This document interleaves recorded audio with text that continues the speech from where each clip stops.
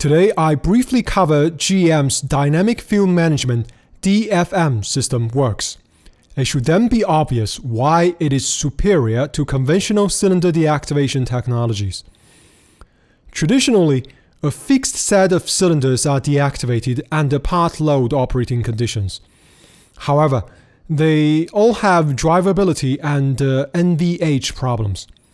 DFM adopts the dynamic skip fire strategy that not only continuously varies the number of firing cylinders, but also continuously rotates the cylinders being deactivated.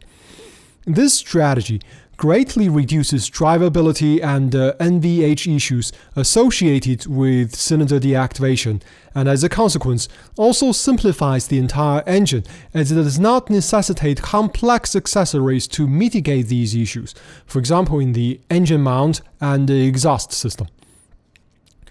GM's 5th-gen small block engines are best suited to adopt dynamic skip fire strategy because it only has a single camshaft and was already designed to work with Active Fuel Management System (AFM). Hence, the main hardware differences between DFM and AFM are in the doubling of the oil control valves from 4 to 8. As it is in the AFM, each solenoid valve controls both the intake and the exhaust lifters of a cylinder. The ECM starts deactivating a cylinder during the intake stroke. The intake valve opens, but is subsequently locked in the deactivated position as it closes.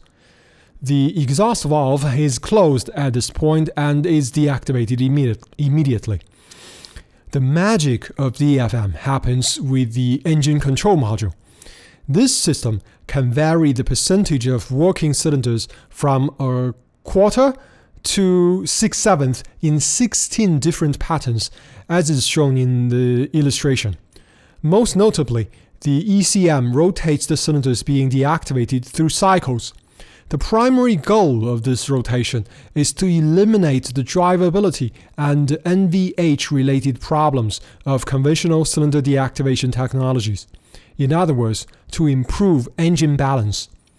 Still, there are two additional advantages. One, with dynamic skip fire strategy, the engine has much more flexibility in adapting to part load conditions. It can start deactivating cylinders much earlier, resulting in considerable improvement in efficiency. Two, since no cylinder is being deactivated for a sustained period of time, excessive wear associated with cylinder deactivation is also avoided.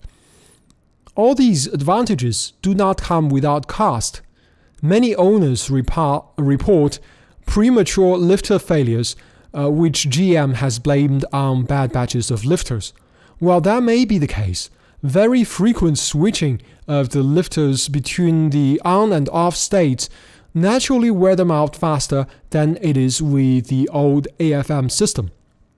This trade-off in lifter wear is likely the reason why GM has only put the system in 2 truck engines so far, the 5.3-liter L84 and the 6.2-liter L87.